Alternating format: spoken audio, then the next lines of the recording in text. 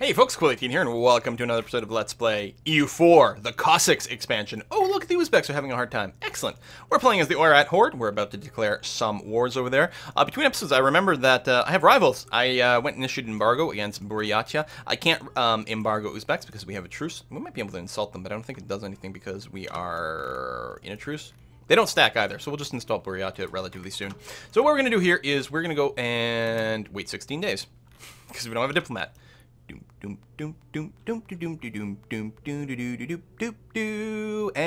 go. We're going to declare war. And we're going to Kobalajrize Sarag Yogir. Not that I think we need to.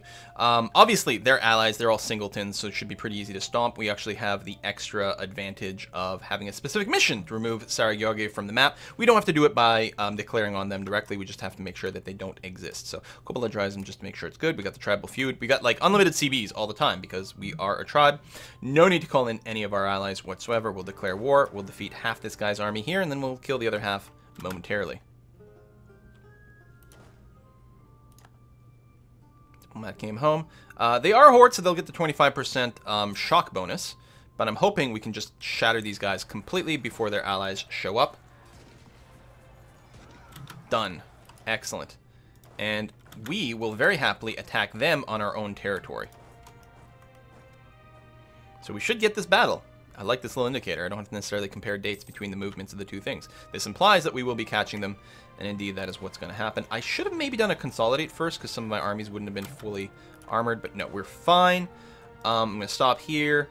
I am going to break off my infantry this way, consolidate them. So again, a priority is to reinforce the cavalry. I'm going to split you guys in half, send you over there since there's already a dude, so we may as well send the leader there and you over there, and that should be able to siege out both pieces of property. Easy peasy. And we'll have enough admin points to go and core them both. And apparently, no one cares if hordes declare war on people unless you're allied to people. So aggressive expansion is apparently really not a problem. This is a fun way to play the game, you guys. Alright, won that easy battle, obviously, so now we will just go ahead and wait. Things are going to shake up over here. These guys, all three of these are my allies right now, but inevitably they're not going to like each other. So something is going to happen. Also, Buryata is our next more considerable war target. However, we don't have a CB against them. And I don't think there's a way for us to fabricate a claim. Nope, because we don't border. So they are a rival. I haven't embargoed them. It'd be nice if Mongolia were to fabricate a claim over here.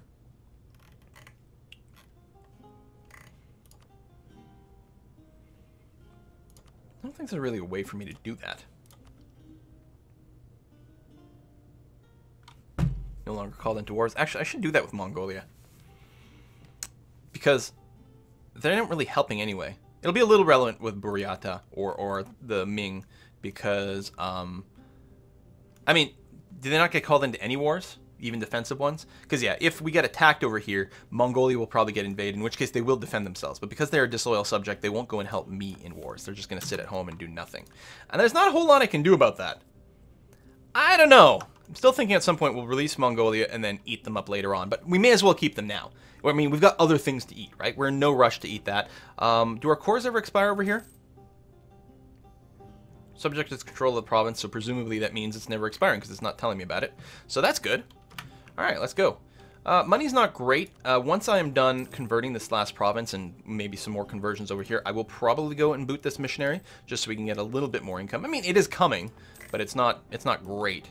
We are not at our force limit, and we are building expensive cavalry, which are more expensive to build and also more expensive to maintain, but they're very effective for us, so we're going to keep focusing on that, because why not?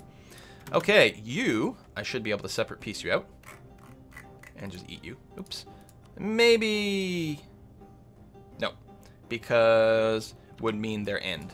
So I'll have to wait until I legitimately get 100%, or they just get a little bit more war exhaustion, which will happen pretty quickly. No, actually, the enthusiasm of Cardell is already low. So, good on us for that. Okay, so now we've got both. I could just negotiate one piece. Although, if I negotiate separate pieces, I can, so make clear, make sure everything's okay. I can eat you and specifically take all your cash. There's nothing else to do. Because then, in a separate peace deal, I can make sure to take all of these guys' cash. Because I think I could have taken both provinces in negotiating with the war leader, but I would have only been able to take the war leader's money, I'm pretty sure. So we're going to do that. And we'll have lots of money to go around. Boom. Which is good, because we might need to get some emergency mercenaries. Our prestige sucks. We have uncontested cores. Oh, that's the ones on Ming. Too few rivals. Calm. Ooh, that's probably a really good idea. Who are you allied with? Gouge, which is over there and insignificant. What a perfect rival for us. Calm. Welcome to the Oirat party. It's alright. Probably more like Oirat. But yeah. Anyway, moving over there. Horde unity is only 94%, which means it might be a very sexy thing to go and raise some provinces. That'll give me 4 Horde unity. That'll mean 9, which is overkill. Let's just do this. Just try to keep it nice and high. A little bit of raising. A little bit of military power. Not any loot, because we looted it all. That's okay, though. We'll do that, and then go ahead and core both. So having this Horde unity is great for that reduced national unrest. That discipline bonus is sexy. States want some more territory. Yeah, they want 33% of the land. And if I do give them something better, like something with a proper city, they'll get stronger. But what I'm going to do is give them this province over here. The one I just raised. We're going to see that a lot. There we go. That is satisfying to them. And they do give you a big bonus to manpower. So there is something to be said about giving them more valuable provinces. But then you do get the 50% autonomy, which means you get less money. So like, that's the thing. One of the big issues with autonomy is that you do get less manpower. Also, less force limit if there's more autonomy. Now, the tribes do not help with the force limit problem, but they do correct and, in fact, massively overcorrect the manpower problem and giving you a pretty substantial boost over there. And those provinces are a great place to invest manpower in because the bonus to manpower is going to be good. Ooh! Desert and Arctic? Or just telling you the different things. Yeah, that's an interesting point. Maybe I shouldn't give tribes desert tiles because there's not as much manpower as a base. That's a good optimization to keep in mind in the future. So drylands isn't a thing. Oh, it's also more expensive to develop. But maybe give them some proper steps. Well, that's mountain. Here's proper steps. That's something interesting to consider. Okay, military divided. We can get 20% more fort defense or 10% more siege ability. I'm going to go with siege ability. I only have 1 fort, and really if I go offensive, I want to siege stuff. They're actually having rebel problems, which is fantastic. Some separatists. Well, obviously we can't declare war right now. We are going to have to legitimately wait until we get some actual manpower before we fight against an actual enemy. And of course, in the meantime, we can just... you know, let some of this rebel threat go down, our manpower go up. I think this is going to be a great time, for the first time in the game, for me to bring my army maintenance down to 0, bank a little bit extra cash. Of course, it means our current military won't get reinforced, but we got room in the manpower pool, so it's not the end of the world. We have gone and done that. Once these 2 things get cored, we'll be able to convert them as well. So I'll keep my missionary advisor for now, even though he's currently sitting a bit idle, but that's okay. Of course, not going to take that long. You. Mongol's desire is down to 74%. That's great. And maybe some of these interactions would, well, I mean, I don't know. We can grant them provinces. That might be a way for us to... I don't know if it lowers their liberty desire. I think it might, actually. So we may be able to give the Mongols a little bit more territory and then annex them. We'll see. Tensions between nomads and sedentary populations. We can reprimand the chiefs. It will cost them loyalty and influence. So that's interesting because too much influence does make these guys dangerous, right? More than 80%, they're at risk of seizing a nation. But too little and I lose some of my bonuses. Oh my god. That would be 18 separatists in one province. Yeah, they get more loyalty and more influence. Maybe we get a bigger bonus. I don't know. Need to wait for, like, this is, again, we're playing pre-release still at this point. By the time you're watching this, it might not be pre-release, but I'm still playing this pre-release, so we don't have, like, I don't know what the stats on the tribes are at higher level. It doesn't tell us, tells us the difference at loyalty levels, but clearly the influence changed some of these from 10% to 15%, which is a whole nother thing. I can't deal with an 18 stack of separatists in one province. I mean, maybe I could, but it would be too costly. In manpower, I might have to get mercs. So we'll do this. They'll lose a little bit of loyalty. Yeah, see? As soon as I think they slip below the 40%, then this switches from 15% bonus to 10% bonus. So I would like their influence to be just above 40. Not too high, but just above 40 would be nice. So our manpower will recharge a little bit slower now. It's not the end of the world. Oh my god, you guys are having huge problems. I think you're going to have separatist things. You might actually stop being a valid target for rivalry. Oh.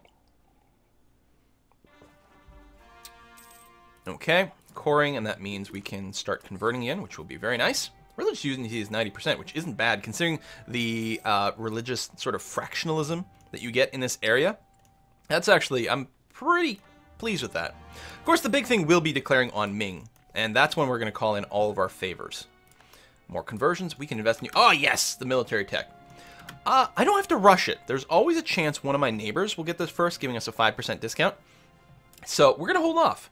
We're not currently fighting, so I don't need these stats yet. We're going to literally wait until we're doing a fight, or about to do a fight, and then we'll go ahead and engage the Pike Square. Military tactics, excellent. The extra morale, excellent. Really going to help us fight pretty considerably. But for now, we can just sit around.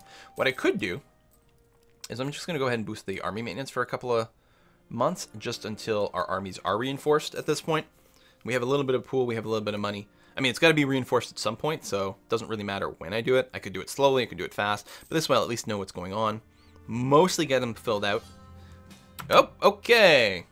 Hey, I'm at full maintenance. What a great time for that. Korchin is being attacked by Buryata. No. The war they've started. Okay, so Korchin is attacking Buryata. I am very much in favor of this. What I should have actually said, though. Hey, listen, I would like to grab some territory over here before I join in. I don't know if that matters, but I want a toehold in Buryata. I'm not going to go crazy claiming too much. Oh, Korchin, there's a little bit of drama llama over this, actually.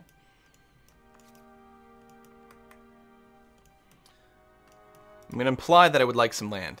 I'm going to join. I don't want to lose the prestige. Keep the ally. And again, this is a rival, so I'm not going to turn down a call against a rival. That would be crazy sauce. So we will accept. Just them defending alone? Yeah, because the call for... the defensive call goes out first. Let's move in. And I guess we're going to go ahead and take our military technology. No 5% discount for us. So the next level is good. The extra 50% supply limit is huge. The combat with bonus is okay. And more shock for infantry and cavalry is really good, especially as nomads, because we get a further 25% when we're fighting on our own steppes. Next level is really good. Potentially still worth aiming for. Again, at some point, I probably will want to develop my province's military instead. But that's pretty good. Ooh, you have some enemy troops in there right away. I'm going to focus on taking territory first. That's actually going to be my primary goal. Most likely he won't give me this, though. Maybe I can negotiate a separate peace if I just hold on to the territory. In particular, we actually are going to be able to get 100% territory very, very quickly. We're going to be, oh yeah, we're going to control 100% of the land very fast, which should lead us to be able to negotiate a peace deal very, very quickly. I'm going to move here. It's going to be a lot of extra attrition, but I guess I could wait here. No, I'm going to move here. Fine. I want to lock this up.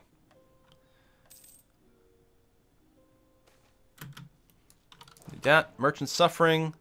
10 diplomatic power is nothing, but neither is losing a little bit of power in a distant trade node. Hardly going to affect anything we do. How's the attrition? It's only 1%. Although winter just kicked in. I was going to say it's going to go up to 2%. Excellent. Let's go ahead and get in there. You guys can fight over there. Ooh, you'll actually lose. Nope, you won. Oh, okay. And that probably means they'll come over here and get stack wiped. Just in case, I'm going to go and get a trio to stand there in case they run to there. Most likely they'll come here. They might go to the other province. You know what? Let's do that. Plus it lowers. Now that there's not a big army going around, I'm fine with separating things up. It'll eliminate some of the attrition, which is good. And no matter where they go in their territory, we're going to stack wipe them when they arrive. Well, they're going to get a tick of morale. So we'll see. We're still progressing here, which is good. And if we stack wipe them, that will count as war contribution in our favor, which is nice. So I'm going to separate peace out. I'm going to screw my ally, I'm going to separate peace out and take territory that he in fact likes, just because I want to own a province in here so that I can fabricate claims adjacently and different things like that. Oh, you were too deep. You actually got stack wiped way over there. Oh, all right. Well then, I guess that's fine. You go and clear that up. I'm thinking about assaulting. Uzbek declared war on Nogai.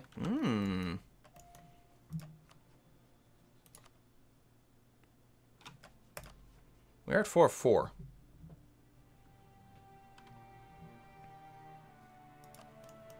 Cut off our alliance and jump in. I don't have the manpower. Nogai, go away. It's not necessarily the end of the world. Come on, baby. 50 chance. Yes. Okay. We're paused. 100% war score. We can negotiate. I can't take that. But I can take everything else over here. Which is probably going to upset my partner. Doesn't really say anything about it over here. But he's my rival. I'm going to take land from my rival. Take some money. Ooh, actually. Oh, it's 40%. How come it was 30% somewhere else? Maybe because it has to do with the war declaration type? Oh, okay. I can take all your provinces.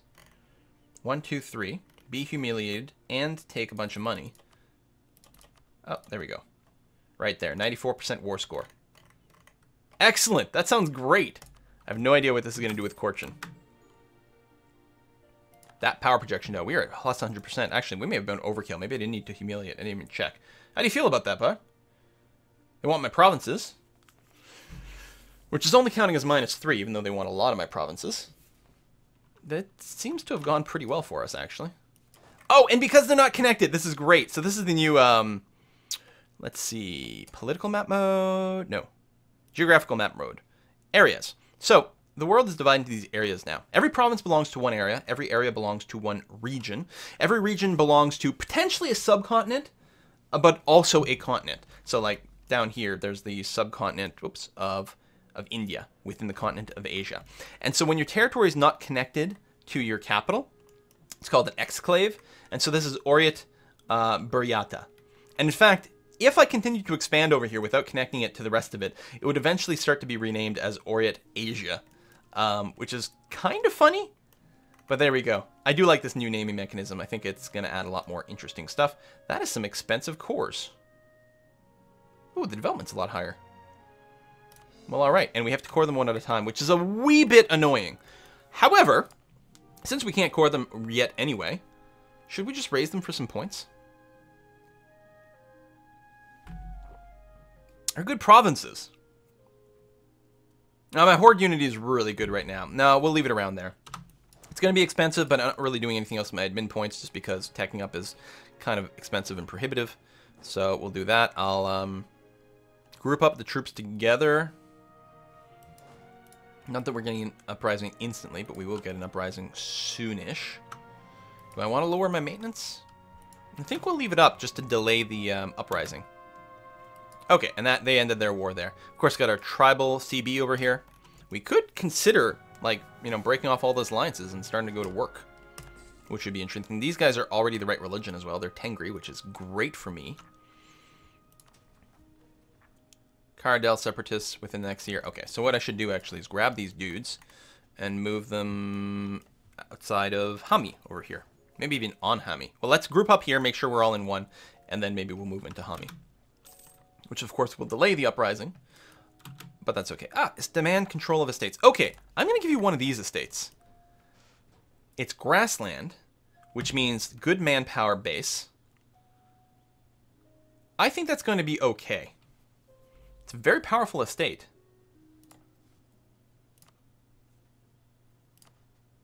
So, how does that... I mean, obviously, they're still demanding a percentage.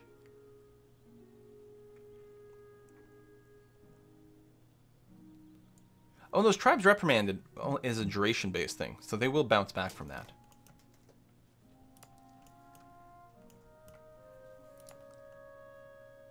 Then let's give them a little cheap one. Alright, let's give them this one.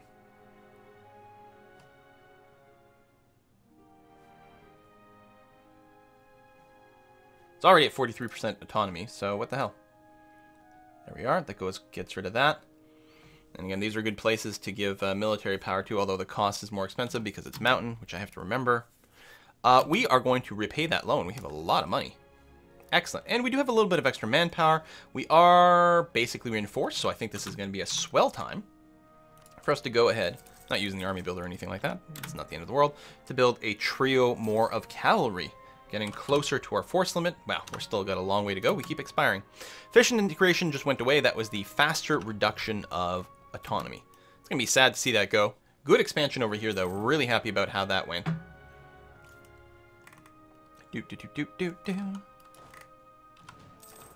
Alright, good enough. And then you can join in there. And we'll have to wait for the coring to do... How much is our actual income right now? Might be enough to run more advisors, but I don't know. Is it possible for us to not get attrition over here? Supply limit's 15, actually, which isn't bad. And then, yeah, that's going to be totally fine, especially when we group them together and then we have the maneuver to give some discounts, which is good. I keep wanting to hit this button because it's there. This button shouldn't be there if you can't actually, do the cores. On the other hand, it does remind you to save admin power, so I guess there's some value there. Truce with the Uzbeks? Oh, it's a long way away. How is the Uzbek thing going on, by the way? Oh, the Golden Horde. You called in. Okay, you're actually fighting multiple wars. You're fighting one war, but you called in all your allies, which means you called in your favors. That's very interesting. You know what'd be handy is a quick way to see what all your favor is with everyone. Okay, see, the Korchin is a little further behind because we weren't allied for a while, because I forgot about that. Also, they're a little bit bigger, where Jiangsu is the oldest one, sure, but it's also a little bit smaller, so it might grow a little faster, although they did expand their borders a wee bit, which is nice too. So we are getting close to the ability to call these in offensively, which is nice. I probably am lacking a rival. Ming's only 73% ahead now. They were like 200%, so this is getting better. Yarkand is probably the most sensible next target, especially since they have no allies. I know I was saying I was going to be friendly to them. I don't have like an extra relationship slot, though. Yeah. It's time.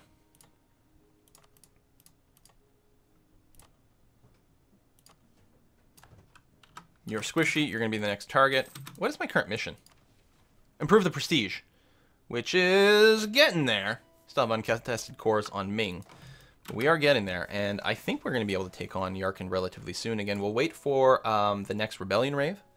Certainly. There's going to be some bad ones there too, but we've got Rebellion growing here, and then we'll get the Buryat ones as well. And of course, coring is going to be a pain and slow some of this down, and that's going to be very annoying. So we'll play that one by ear. We do have some more money. Oh, you know what we'll do? We'll do the thing where we directly order up some cavalry over here. It'll get built somewhere appropriate, and it'll automatically walk over and join this army, which is going to be great. Medical evolution, 25% goods produced, or gain 15 power. I do like power. That's only 2 years. All right, power it is. It's only 15 power, but it's only 2 years. So we'll take the power. And more manpower. Oh, spare no expense. Actually, Diplo power is not that handy for us, and compared to the min. Usually, I always do this. Now, because you know what, 1 inflation takes 75 power, so they come out slightly ahead. Now, you know what? I'm going to use caution. It's fine. Okay, we got attack there, as expected, but lower numbers. We, as the defender, are going to get the shock damage here. We get bad rolls, but we should be able to crush this perfectly fine. We're going to gain mercantilism. Because, again, that is very hard for us to raise otherwise. We are going to move over to here, which should be where the next rebellion is. Curious to see if these troops will continue to chase us. No, they just go to the province where this army was when it was spawned. What about the next ones? Will they spawn where this is? That will be an interesting question.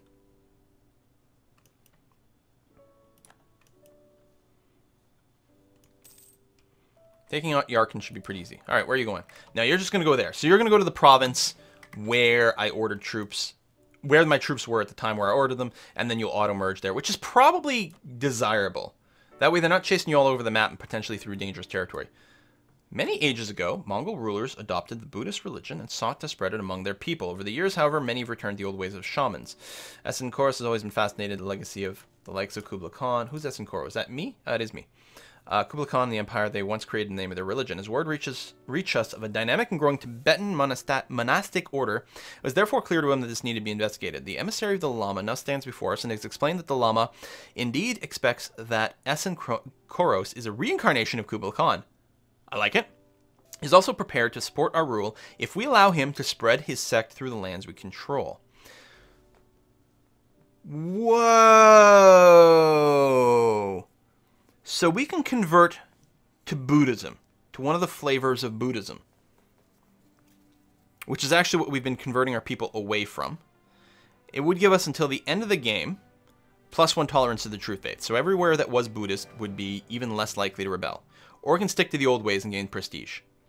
I like this Tengri thing. I think it's going to be fun to play with. It's different. We haven't done it before. Although we haven't done much with the Buddhist stuff either, and that has changed, a little bit over the years. So that might be fun to play with. But we specifically have a goal to raise our prestige, and I like the Tengri thing. We're going to keep it going. It'll also help with some of the Sunni nonsense as we spread west. So that's good. We've got some variety. We're going to stick to the old ways, take the prestige. That did sound really interesting, though. Cool described event. I like the idea of being... Kublai Khan resurrected. Oh, we are above our force limit now. Just barely. So let's go ahead and grab one of these dudes and move them back over here. That's going to be okay. Just barely over. How's the coring progress going on? A little over halfway done. Then we can start the next one. Really, still. No, I guess that makes sense. Pop out there. But yeah, going after Yarkin will be very nice. How far away with the rebellion are we? Oh, it's actually going negative with our people standing here. That's interesting. That's the other thing, is we can build buildings. Actually, that's a great point. I've got some money right now. Why don't I build some buildings? All I can do is build defense. Get some extra forts, which will cost maintenance going forward. Might not be a terrible idea. I mean, I might want a fort on the border of the Ming. The other thing, too, is, of course, if you have a fully maintained fort, which I literally don't have a fort right now, at all, anywhere. But if you did, where do you get the stat on, like... So if we did, I think we would get some free army tradition, right? So you're paying some maintenance for that. Do we want one? Do we want on the border of the Uzbeks to hurt their future expansion into my territory, or forwarding the Ming? No, we're going to save the money for emergency mercs. I think that'd actually be a better choice. Hey, the unrest was never that high over here with the tolerance. I mean, we're getting minus 3.5 from the friendly troops, which is the big power over here. And we're only, what, 30% overextended? 32, and we will finish this one soon, which will drop me to 22% overextended. We probably can't eat all of Yarkand in that time, though. God, it's tempting. Well, in any case, we got to put a cut in here. Next time, we might start off by, like, very rapidly declaring on Yarkand. It's very tempting to do, actually. And I think we might do just that. Okay, those separatists have gone completely, so even if I leave, it would take a while for that to build up again. Certainly we'll get some over here soon. 2.4 years, that's not too bad. We've got no manpower. Who needs manpower? See you next time, folks. Bye-bye.